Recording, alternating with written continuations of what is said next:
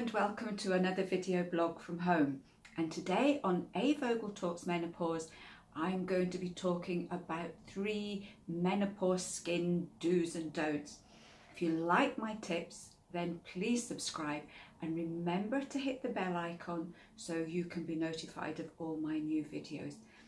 I get lots of contacts from ladies who are worried about their skin, who are wondering why their skin is going a certain way.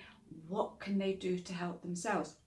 So I thought today I'd just go through some really simple do's and don'ts that you can do at home and very easily add into your daily routine. Problem with menopausal skin is that a whole range of different issues can crop up. The main skin symptoms seem to be dryness, we get itchy skin, our skin can start to thin, it can get more sensitive, it can get more wrinkled unfortunately, our skin can start to age, we can lose its firmness. And some women find that old skin conditions that they had maybe many years ago will come back, and sometimes skin conditions that you already have can become worse. So the 3 things to do is, number 1, remember your healthy fats. These are really important for your skin.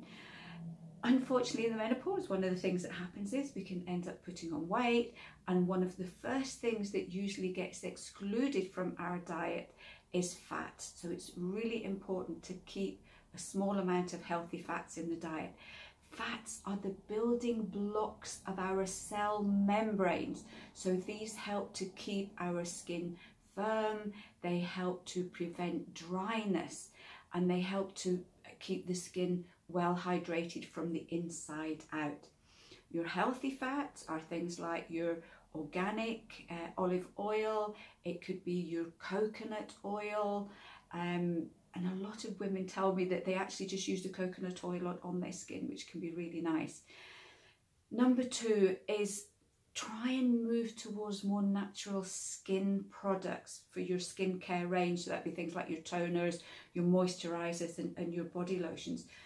The majority of body products contain a whole raft of chemicals, and a number of these chemicals will mimic estrogen. So they can cause a lot of problems in their own right. And if you're using a lot of different products, then none of us have any idea how all these chemicals are going to react together and could possibly cause skin problems. If you want to know the type of nasties in the products that you use, then there is a website called the Environmental Working Group, EWG.org, and you can put in your favourite moisturiser or body cream and it will list all the products and chemicals that are in the cream and also what these chemicals are likely to do. So it's an interesting exercise and it may give you a little bit of a shock. Your local health food store will have a whole range of organic skincare products that are, not too heavy on the purse. We do know also that some of the pharmacies stock their own range, so it's well worth just checking out and slowly move over towards a more natural range of skincare products. It can make a huge difference.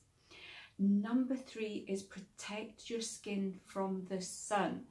The problem here is that as we get older, our skin thins, which means you may be more prone to getting sunburn.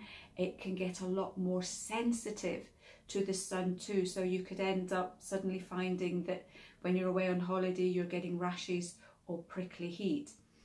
There is a little problem with this, because if you start to protect your skin from the sun, you may end up not getting enough vitamin D. So it's important that if you start using more sunscreen, is to get your vitamin D from other sources, such as taking a supplement.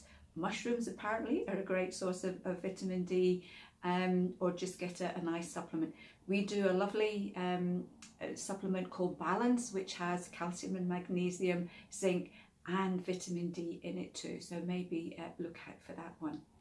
The 3 things not to do. Number one is stress, and I know that's easier said than done. The problem with stress is it creates chemicals that will irritate the skin, things like histamine. So if you find that you're stressed, you may also find that you're more prone to rashes and to itchy skin, and maybe even more sensitive skin too. Some women find that skin conditions can get worse or appear, things like eczema and psoriasis. And also when we're stressed, we get fed up of doing things. We can't be bothered to do things.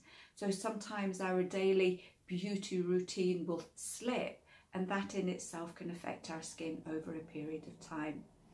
Number two is don't forget to moisturize. Really, really important, all over. So you can, once you've had a bath or a shower, and don't have them too hot, because again, really hot water will dry your skin very, very quickly. So it's a question of moisturizing as soon as you've had the shower or a bath, because the creams will trap a small layer of moisture in, and that will keep your skin well hydrated. So you can use creams that have something in them called hyaluronic acid. They can be very good for moisturizing the skin. We've got things like aloe vera gel. Coconut, as I mentioned before, is a really lovely one if you don't want to go into sort of complex skin creams. And if your skin is really, really dry or a bit flaky, we have a lovely moisturizing cream called Bioforce cream. And number three, don't eat a lot of high salt and sugar foods. A lot of sugar will trigger spots and blemishes, and too much salty foods will dehydrate you, and that will have a very quick impact on your skin. So try and keep these ones to a minimum. Hope you found this helpful. Our skin, you know, it's very important for all of us. We want to look good, so taking a little bit of extra care can make a huge amount of difference. If any of you out there, as usual, have really good tips, what have you found that's really helped your skin? Please share, because we'd love to hear all about it. And until then, I'll see you next week for another A. Vogel Talks Menopause.